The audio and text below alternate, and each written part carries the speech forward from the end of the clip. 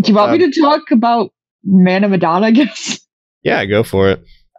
So me and my co-op partner, we beat Man of Medan, even though we had to beat the last 2 chapters 5 fucking times. That game has a dumb choice at the end where if you fuck up one thing, someone gets shot, and I'm sure you both know what I'm talking about. That's always the case in the final chapter. And it was so annoying. I did an accidental stabby stab. Yeah, my partner accidentally stabbed me too, but then I found out it wasn't an accident, so we had to redo that scene again. Yeah. And he went, "Oh, it was either kill me or kill you," and I'm like, "Oh, thanks." Well, it is an accident unless I guess because the thing is like if you're paying attention to the story at that point. Oh, he had already beaten it, so he knew. Oh my god! Because I see, because when I did that on one player, I attacked the zombie attacking me, but then like literally after I saw what had really happened, I was like, God damn it! I knew this because I just fucking paid attention to everything else going on. So like the one thing I will say is that at least the final 2 chapters are incredibly short. So if you fuck up, you can easily go back. And you can beat the game within like 15-20 minutes, depending on There's no going back. Yeah, right. So I mean, Man of Medan was fine. I'm a big fan of Until Dawn, like a huge fan of that game. It's one of my favorite PlayStation 4 games. I'm also a big fan of the unintentional co-op that game spawned. The whole like having like 6 friends on a couch and just passing the controller back and forth when that wasn't what was intended was super cool. So I went into Man of Medan originally with super high expectations because I loved Until Dawn. I'm so glad that my co-op partner and you guys, a couple of their friends, dimmed them down a bit because I think I dimmed my expectation a bit too low because I actually enjoyed Man of Medan to an extent. I feel like if I played it single player, I wouldn't have enjoyed it as much as I did because playing these games in co-op when I'm seeing one thing and my partner's seeing something completely different is so cool because of that just amount of anxiety that it builds where it's like, don't fuck up because I can't see what you're doing. Like I can't see what you're doing, so I'm scared of mistakes going to happen. Or it's like, oh, well, what was that sound that I just heard? Oh no, I broke the cap because we were both dumb. Like I love how it does that. But then a part of me is just like, Man of Medan was just okay. I didn't care about any of the characters as much as I did about the Until Dawn kids. Because one thing about Until Dawn that it does very, very well, at least to me, is you don't care about the kids going in. By the end of it, I cared for characters that I didn't think I was going to care for. Can I bring up one thing about Man of Medan? There is one actor in there. I think his name's Shawn Ashmore. He plays what's his name? Joyce in Quantum Break. What's his name? What's his character's name in Man of Medan? Conrad. Conrad. Okay, so I love Shawn Ashmore as an actor. I love everything he's in. Hashtag watch the movie Frozen, not the princess one. Please play Quantum Break. He rocks in that game too. But so you have this like incredibly talented actor in here, and I'm loving his performance. He's playing a douchebag pretty well. It's all good. He's kind of a lovable douche, though. With the choices I made in the game, I don't think this is much of a spoiler. He literally dipped out within like the first hour of the game, and he did not appear until like 5 seconds before the credits happened. I'm just like, okay, here's this incredibly talented actor. And he's not in the majority of the game. He can be, but because of the choices I made, I'm just like, oh, that sucks. If you end up doing that, there is an ending that you can get that just totally fucks it all up. And the ending doesn't tell you that until it shows you the epilogue. And there is a cheap as fuck jump scare that almost made me piss myself that I was so angry at. Because the game doesn't tell you, and then the game's like, oh, guess what happened to this person? And you're like, wow, this ending isn't good. When you made it seem like the best ending. When you said your partner stop jump scares. When you said your partner picked the thing that killed you, and you said he did it on purpose, right? Well, so at that point we had already lost someone, and we were planning on going through the game not losing anybody. But then we ended up losing someone in a scene that to me was kind of unfair. Like if you didn't look up a guide for this scene, I could see anyone getting fucked up because the scene makes you think you have to do one thing. It's when you have 2 characters and one of the pirates, and the pirate kind of is going crazy and he has a gun. Oh, I got through that my first time. I felt incredibly lucky. I got through it fine. It was my partner that picked an option that he thought was the right option. Boom, instantly got shot. There was no attempting to fix it, nothing. And we ended up messing it up a few times because we were thinking, oh, if we just deny it, we'll be fine. Well, if you deny it, you still get shot. We ended up having to look up a guide on how to do it correctly because it was so vague. Because you do what you think is going to work, and it just doesn't work. And it's like, so are we meant to lose someone? No, you have to do it so specifically. You need to pick the right choices, or else you get shot. There's no ifs, ands, or buts on it. Hashtag high five, Blaine. It's just like, it's that. What I do. My main complaint, I'll just get to the point really fast because I'm going to talk about Little Hope a little bit because we just started that.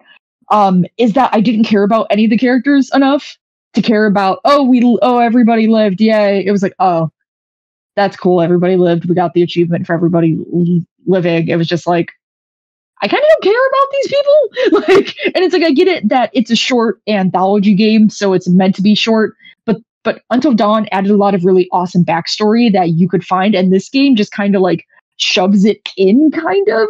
It's like, oh, we need to give this game a background anyway. Let's just shove it into optional papers that you can pick up. And there's so many like horror movie tropes that, while you can argue that Until Dawn was also tropey, the way that they handled some of these tropes was like, why is this ship still on the water? Why does this thing still work? This doesn't make any sense. To the point where we were just talking over the game, like, how are they able to do this? Why are they doing it? Well, yeah, because like Until Dawn had the advantage of like, I mean, I actually will not spoil that game because if you haven't played it, it is one of the best PS4 games. It is so fucking good. It is the best slasher film of recent memory. No, literally. Well, actually, I would say no. Your Next is really good, but aside from that, maybe it might be the best slasher film of memory. But that being said, the way the story flows in Until Dawn, it like starts out very tropey, and then like the way it subverts quite a few of those tropes, like I almost want to compare it to Cabin in the Woods, but it's not quite on that level of like absurdity. It's just on a very big level of like the writers know what they're doing and are knowing how to work around it. Jose, why do you keep smiling? No reason. You having fun? I just like to smile. I'm a happy boy. See, what Blaine just said is totally true, and that's why Man of Medan was so disappointing for me, because I didn't feel like that was there at all. Like I felt like the like writing prowess that they did with Until Dawn was just gone. Yeah, it felt overall weaker. Like because I've said this before, it's not the quote unquote ending twist of Man of Medan that I have a problem with. It's the overall. A lot of the narrative just felt very inconsequential. It didn't grip me. Yeah, and it's like, I mean, the one thing I will say is that the curator being used as like a story pushing, I don't want to say an object, but like I don't want to say creature either because we don't know what the fuck he is. Just like the curator being used to push these stories is an interesting concept. I just hope they don't weigh too heavily on it for like a last minute twist at the end of like House of Ashes or something. But so we did start Little Hope last night. I've been told by multiple people if I didn't like Man of Medan, I'm gonna love Little Hope. And I can already enjoy it because a lot of the quality of life improvements that they made to it following Man of Medan, there's like more accessibility features. There is just the one problem that Man of Medan had was you didn't know what would push the story forward. So you would be looking at objects trying to get the backstory. Yeah. Then your partner would just push the story forward. You're like, I was reading that. Like, it like, didn't tell you. Until Dawn, like, you felt like you could at least parse of like what is progress and what's not, except for a few instances that felt kind of intentional, which is fine. Yeah. And also, it's the weird thing. Replaying Man of Medan, I was supposed to go back and replay it. I like started it. I just couldn't. I would say if you can download, I played through like 3 times. If you can download the curator's cut, I would suggest doing that because that actually adds. Okay. But so like what Little Hope does is when you're in a room or like an area, like before you can move on, the little icon over items that you can pick up is different compared to the icon that moves the story forward, which I love. It lets me know, hey, you can pick up these objects, you can look around this room, and then when you want to push the story forward, you go to this area and hit A, because that A is different than the A for picking stuff up, which I really appreciate as someone who actually wants to get the backstory to Little Hope. I am legitimately far more interested in doing Also, Little Hope is very much a kind of Silent Hilly experience. That is what I've been told from multiple people. It's a better Silent Hill game than the Medium. That's what I've also heard. But it's like, to me, the one thing I will say, and I'll bring this up really, really quickly, is so my co-op partner has already played it. He has beaten it a couple times. I've never played it. So when we booted up the co-op game, the really cool thing that happened, and Blaine wasn't in here, so I can tell Blaine this because it was really, really cool. So we booted up, and the curator actually said something different. He flat out was like, "Oh, I see that there are two of you here. One of you, this is not your first time. I see that you keep coming back trying to get a better outcome." Like, he specifically pointed out the fact that my partner had played it multiple times. And then he goes, "But I can see that one of you are new to this, so I'll just give you the rundown." And then he also brought up the fact that, "Oh, I see that one of you maybe didn't get the outcome that you didn't want when you gave it a shot. Maybe try to work together with your partner to get the outcome that you truly want." So it's just these cool, like, little things added in there to show that I was playing with another person, and to show that person had beaten the game multiple times. And, like, also point out that in one of their playthroughs they had lost people. So, maybe try to work together to not lose people. It was so cool. For what it's worth, so when me and Corey played, when we streamed it, I guess I was considered the player 1 or whatever, and Corey was player 2. It's worth doing both, because Corey had control of characters at certain times that I didn't have control of. We were completely different locations, so he was exploring places I had never been. He's looking at notes. Like, he kind of communicated to me, like, just, via Discord voice chat, just kind of what he was seeing. But it might be worth going through a second time as the other player 1, player 2, whatever, just to kind of see that. I mean, we'll try. I know we're talking about co-oping Outriders when that comes out, but we're definitely doing House of Ashes when that comes out, because I'm slowly starting to like these games a bit more. And with House of Ashes looking like something mixed with The Cave and The Descent, I feel like I'm gonna fucking love the shit out of that one. And I know what The Descent is. What's The Cave? Apparently The Cave has kind of the same premise of The Descent a little bit. I've never seen it, but my co-op partner has. It's sort of like a weirder version of The Descent, where instead of it just being like creatures in the cave that were like mutated creatures, the cave kind of has to deal with this cave that has this like bacteria or like thing in it that forces people to like change, and it becomes a host of this thing. I don't know. Damn, that sounds cool. Totally wrong, but like that's the vibes that we were getting from the House of Ashes trailer. Mm-hmm. And I've been wanting them to stop doing the ghouls and ghosts stuff and go instantly into like creatures again. Yeah. So I'm really hoping that that's what House of Ashes is, because then I will be 100% here for it. And we also think that we might have found a little hint that there may be a 4th game coming that they haven't announced yet. Which you should talk about that, Sarah. You should talk about that.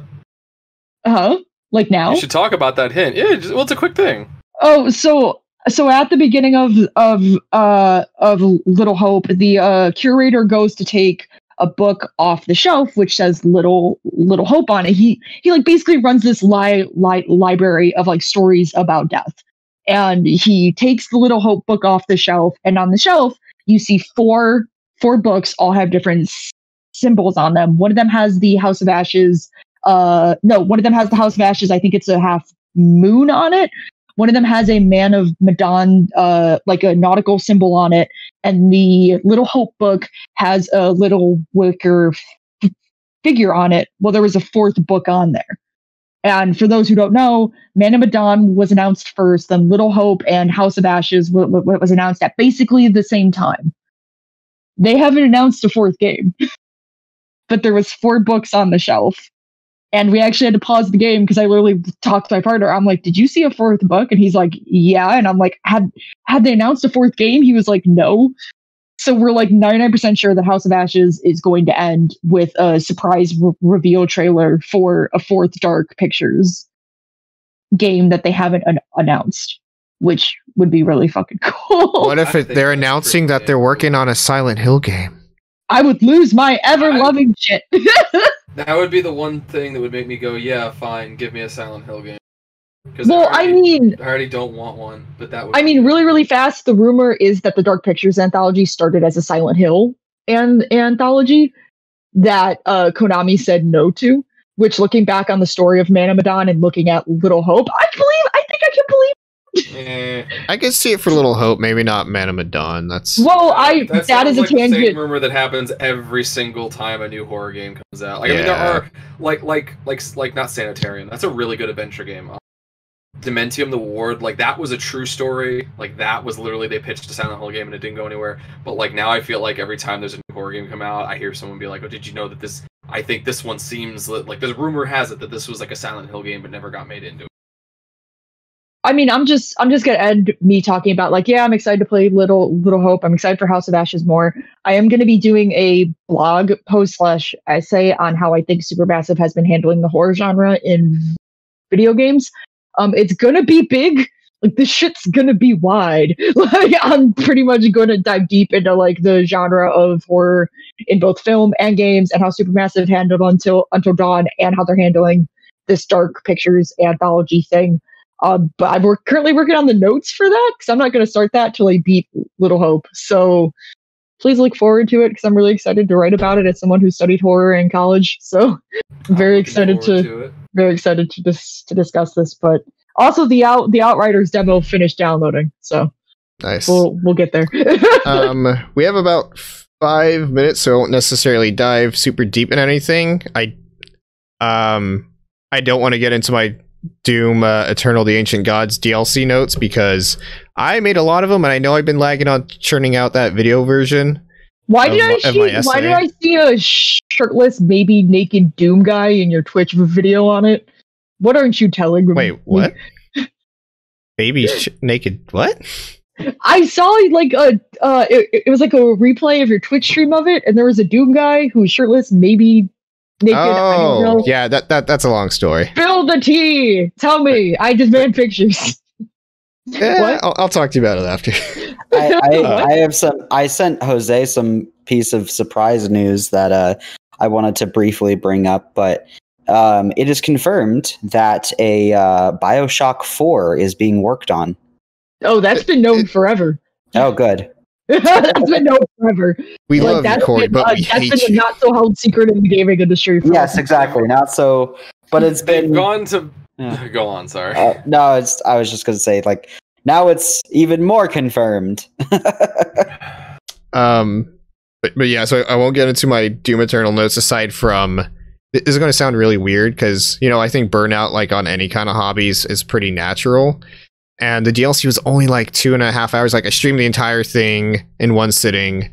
But damn, is that like the most like ecstatic I was to be like, yeah, I actually really fucking love this medium. And it was kind of very refreshing to have that after just kind of like maybe churning through some stuff. I'm just like, I don't know, it's something to do. It's part of the hobby versus being super ecstatic. But yeah, won't jump down into my essay notes, which I'm probably just going to have to toss into that video essay I've been putting off. And then, yeah, I won't talk about any of the other games. Still playing Tell Me Why. It is probably one of my favorite video game stories of all time, if not just stories in general, and great trans representation. Although I think it's taking a turn, I think kind of dilutes the point a little bit. But that's all I'll say for now because I haven't beaten it. Currently I beat last week I beat At Dead of Night, which is a really spooky horror game but also mixed with the film medium. So it's like a film and a video game in one, and it's fantastic and it's spooky, and I think if you guys like supernatural horror games mixed with a crazy killer trying to bonk you with a cricket bat in a hotel, then go ahead and play that game. Also, I beat a smaller game called Murder House, which is like a retro style game in the style of like an old PS1 horror game. And like it was very reminiscent of like Haunting Grounds and like Silent Hill 3 a little bit, because the prologue, you start out in a mall, and it's like it was really spooky, but like also really kind of campy, and I kind of loved it. Is that by that like Puppet Master Studios, whatever that group's called? I believe so. Yes. Here, I'm gonna get a link. I'm gonna get a link for it because that developer, it's like one guy, if I remember correctly. Yeah. Just makes a game like every year.